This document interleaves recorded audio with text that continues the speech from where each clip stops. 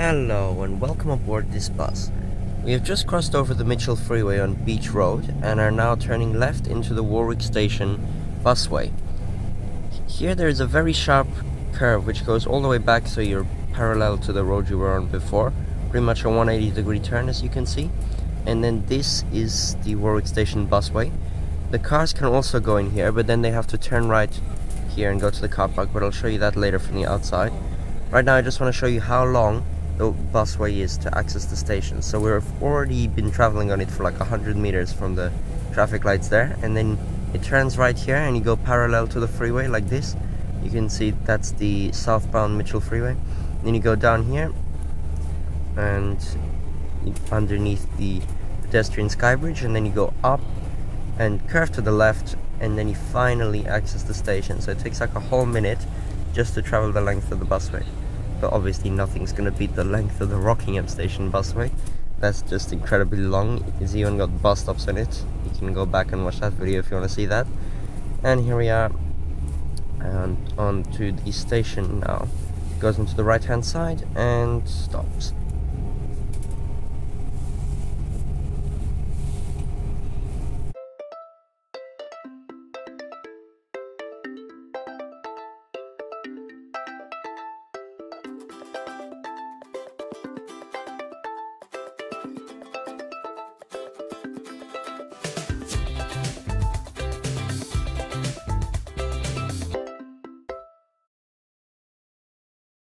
Back here we are at the traffic lights where the bus turned in. So you can see how the cars have to go there, stop and wait for any buses going out, and then go into the car park, while the buses can continue straight ahead here. And there's also some layover bays right there, and a little path down from Beach Road so you can go straight here. So now I'm going to cross over into the car park as a pedestrian. This is where I have to go over here. And then, yes, this is the car park here. On the right hand side there is also a daycare, like right next to the station. That's just how it is. It's been there for decades, so it just stayed there. This is the big car park here, and cell tower at the end of it. There's lots and lots of bays, about 830 I think it is. This weird path that just curves around that specific plant for some reason. It is a staircase down into the layover bays, but it says do not go down there. And then some PTA car parking bays, and you can walk all the way along to the pedestrian sky bridge. Down there you can see the busway which I just showed you. Yeah, so let's go take a look down there now. And here we are. You can see there's a bike shelter here. This is right out the front of the pedestrian access to the station. Over there where there's some seating and parking machines to wait for anyone to pick you up, and also a taxi rank. Here's the curve where the buses go up. I'll definitely film some bus clips from here later. Very good spot. And then behind there is a motorbike shelter as well, and all the other car parking bays, but we're not going to go and take a look at that because it's just the same. And then there's this little secret path which takes you over the Mitchell Freeway and goes to some completely different exit for the station. So let's take a look at that. So you come around here, right next to the busway on the left hand side. So then you go here, and there's a fence, and then you cross over the freeway and go right past the station. So if you want to use this path, you have to go out to the car park and then back this way.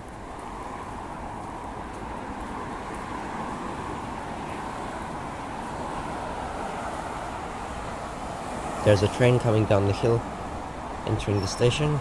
Let's just take a look, and one leaving as well.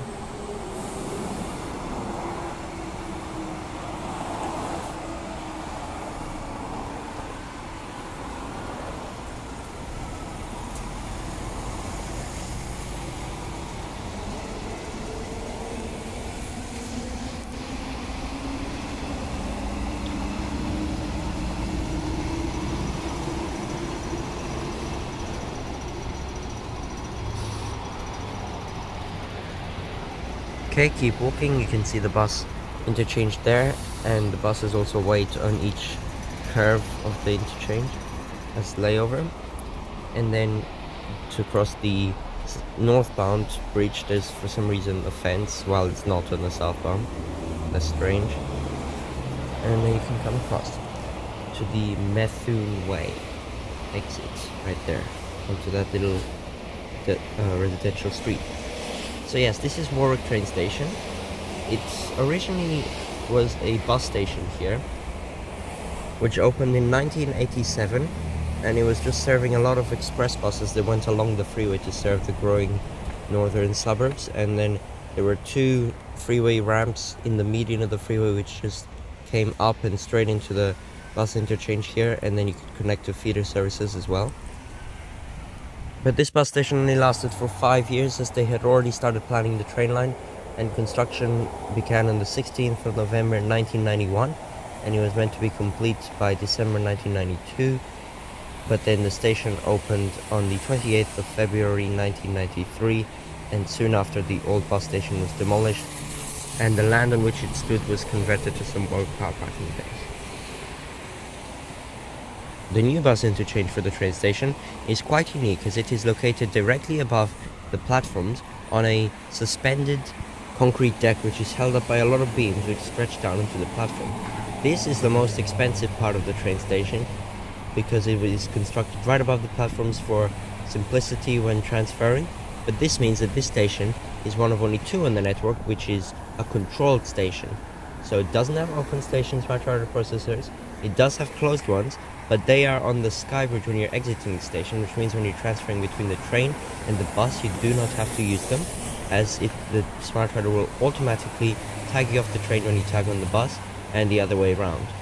So here is a PSP which runs alongside the freeway. You get a great view of the station from here, and then you can go down and access Beach Road up there to your right hand side, which is, I guess, a good way if you miss the bus to, if you're up for a big sprint, you run all the way here and then catch it on the next stop.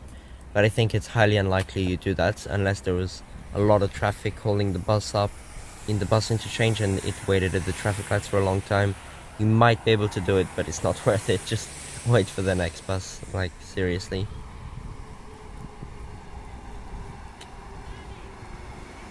The other station, of course, is Whitford's, which is very similar in design to this one, almost exactly the same, but it's pretty much just the mirror image of this one, with the buses accessing the station from the southern side, while here they access from the northern side, and the staircase and ramp and everything is just flipped around, which I'll show you later.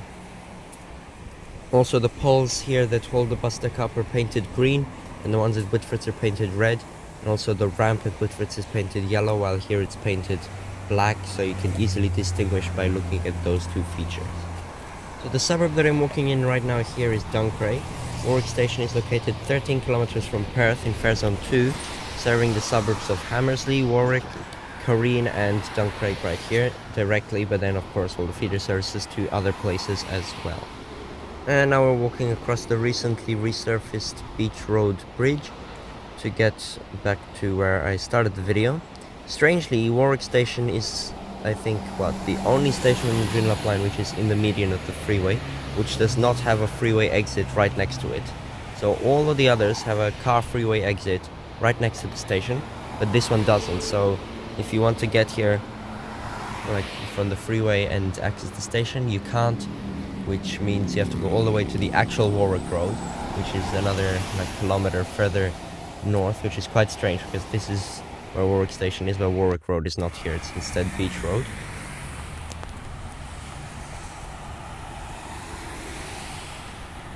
That means that the train replacement buses can't go off the freeway to access it, which means they actually drive on the streets between Greenwood and Warwick, especially when going towards Perth, since otherwise the train replacement buses have to do a weird loop to get back down onto the freeway once it leaves Greenwood, which means it actually just goes along Glengarry Drive, where the 444 route goes, and then along Daviala Street or Road, and comes here onto Beach Road, serving Warwick Station, and then goes through Careen and continues on to the next freeway entrance.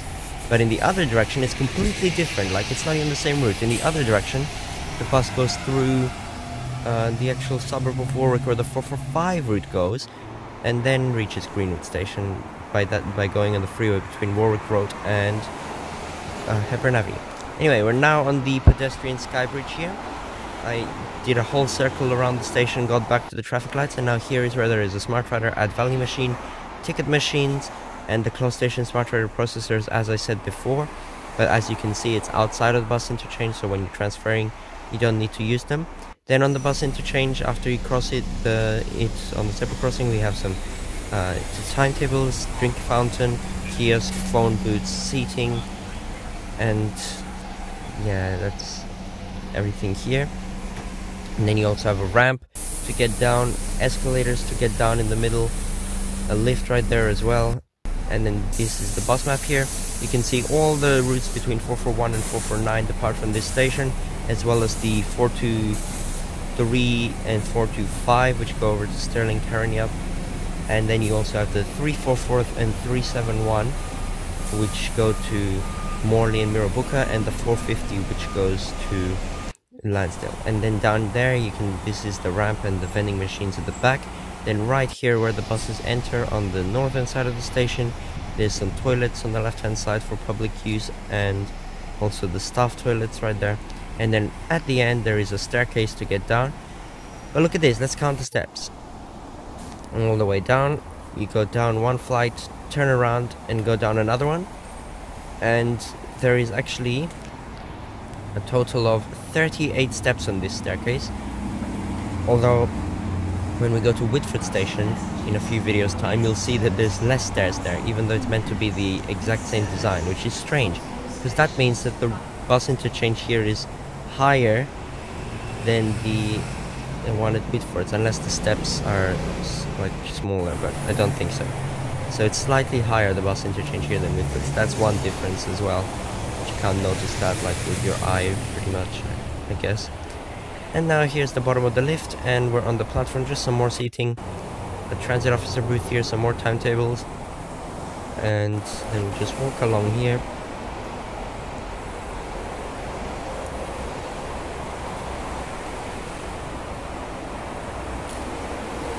Right now it's peak hour, so we have the Whitford W trains. Then here's the bottom of the escalator and the bottom of the ramp. There's a little information and emergency point there that you can use, and you can continue walking along here. Lots of seating along the side, and then you finally get to the uncovered section right at the end of the platform, where you can walk all the way to the end and look up the hill where the trains come down. There you can see the Beach Road Bridge. They actually have made it possible to extend the bus interchange over this uncovered section, allowing for 5 additional bays and more layover bays, and new pedestrian access to the Beach Road Bridge. And then it'll really be possible to catch the bus if you missed it by running onto Beach Road. But I don't think they'll ever do that. That's just how they planned the station when they originally built it, with the possibility of doing that. There's a lot of construction work happening on the side right now because of the smart freeway upgrade works, making a lot of noise with those construction vehicles. Okay, now look at this stupid drink fountain at the station. You press the button, and then you don't even have to hold it, you just press it. It runs, and then after like 4 seconds it stops, and you have to press it again and again and again and again. And then on the other sides, on the Perth platform, there's a proper drink fountain. And then there's also this artwork here, which was created by Stuart Elliott, who used it to display how this new train line at the time would get rid of all the congestion, as can be shown by the bundle of cars on the right hand side, and the train would be the preferred option, as it can be seen all alone with the information that it's just steaming through and avoiding all the congestion of the gridlock on the Mitchell Freeway at the time, which they're now trying to fix by building the smart freeway. So that's everything now. Finally, let's take a look at the lift. Just back up to the bus interchange, and we'll start the bus clips.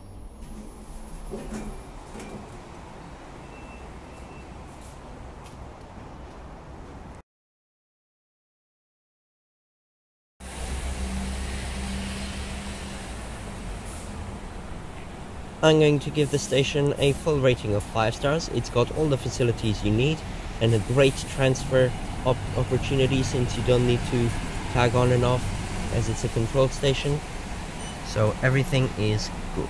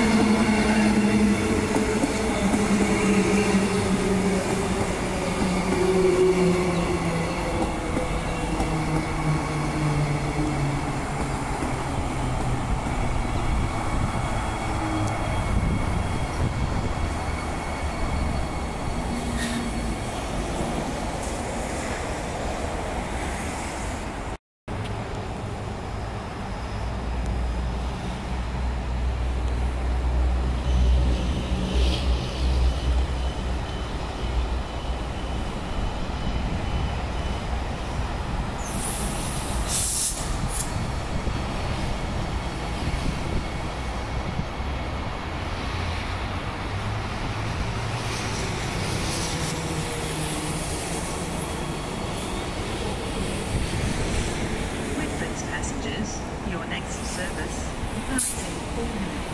This service stops all stations.